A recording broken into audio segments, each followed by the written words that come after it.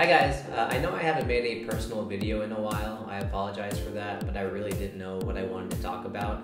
But recently, my brother got engaged, which was pretty cool. Congrats to him. And I'm saying, woo! And you know, I started to recall how tough it was to be a bachelor pretty much anywhere in the world. You know, in earlier videos, I talked about when we're 18, how we try to look for those milestones of college and that first job. And of course, I touched upon very briefly that first girlfriend, or boyfriend, or whatever, right? But for all intents and purposes, what I really wanted to chat about now is, you know, when a lot of us are younger, we're always looking for that special someone. There's a big hurdle around it. There's a lot of stuff out there telling you what to do, what not to do. So I kind of wanted to put my spin on it. Let me know in the comments if you agree or disagree at all for whatever reason. But basically, in a nutshell, ignore the opposite sex, okay? Hear me out, of course, on what I want to say, but I'll say it again. One more time! Ignore the opposite sex. Woo! Finding that special lady is tough, and I think a lot of us go through it the wrong way. Since you've been waiting for this person, this romantic, sweet, awesome person that's gonna come and, you know, make your life better, you put a lot of pressure on that person. How does this extra pressure affect you? All the romantic Bollywood movies, all the dreamy, sexy vacations you see your friends take online when they get a girlfriend, all the cool stuff you do, you know, behind the bedroom. I'm the man. You think that's really gonna finally give your life some purpose. Reality check. It's not. We all have that one lady friend who probably receives like 80 messages a day from dudes. Some of us may have been that dude. I'm the man. But you know, for the majority of us, you know, I'd say a lot of guys between 22 and 28, once we're kind of settled in professionally and, you know, we start to kind of look towards those girls.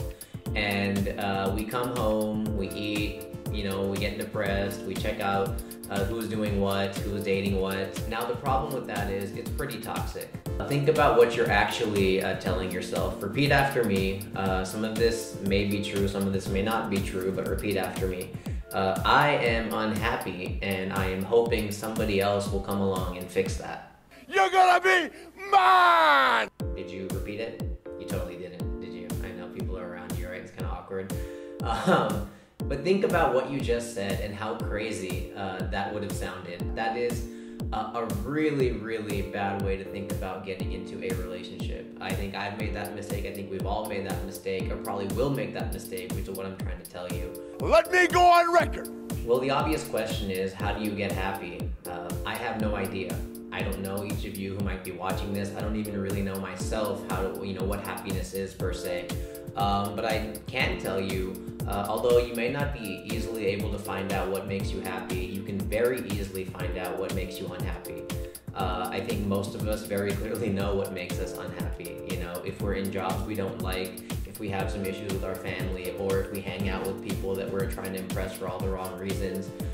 Those are things that a majority of us, they're tough questions, and they're things that a lot of us don't do for whatever reasons. You know, a lot of our parents may be stuck in jobs they didn't like because they wanted us to have the luxury to you know, be able to choose between the two in this generation. Who knows? But what I am saying is once you start to eliminate what makes you unhappy, you stop doing those things and you slowly narrow it down to something eventually that will probably make you whatever happiness really is.